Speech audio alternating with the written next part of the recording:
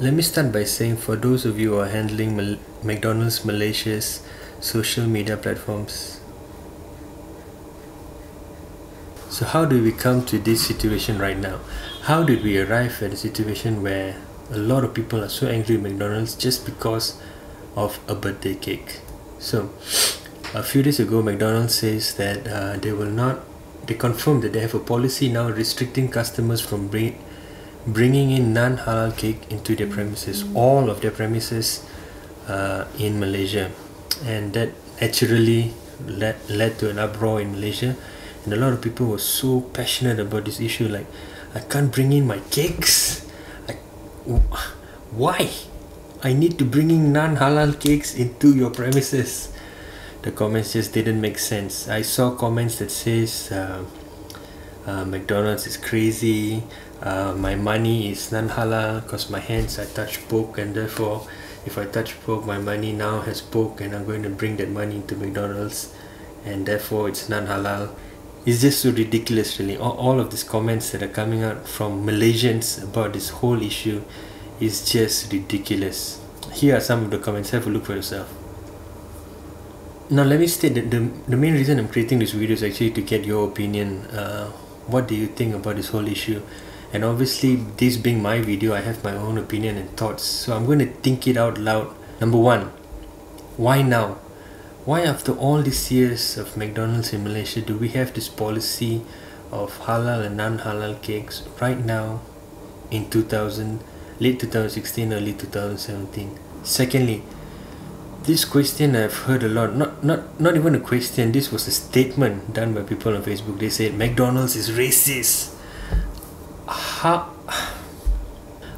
is McDonald's racist? Halal or non-halal has got to do with religious belief. There's Chinese Muslims, there's Indian Muslims, there's all kinds of Muslims in this world. So how does McDonald's not allowing you to bring non-halal cakes make them racist? I don't understand. They are not targeting a particular race just because you can't bring in halal cakes. It just doesn't make. I mean, it's 2017. You would think so. Number 3.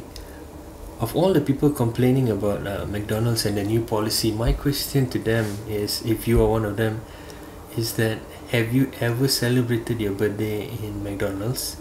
And how is this, if you have celebrated your birthday at McDonald's, how is this new policy going to affect you? Is it going to destroy your life?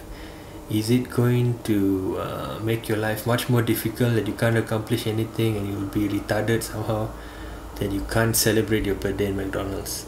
Now, you must get this straight. I'm not for McDonald's. I'm just thinking on the bigger picture here. I eat non-halal stuff every time, so that's not the issue here. My main concern is, me, especially a non-halal eating guy, I don't find this a big issue, and I don't know how people can take this and blow it out of proportion. In all of Malaysia, is McDonald's the only place for you to celebrate your birthday? You're telling me in this beautiful land of ours that McDonald's is the only place that you can spend your time, your money, and bring your cakes to that premises, and if it's anywhere else you won't have such a nice birthday and it's all gone. The fourth thing that I'm thinking out aloud is, how is McDonald's going to implement this in all their premises? I do know they do have pre-arranged birthday parties that you can have, mostly for your kids.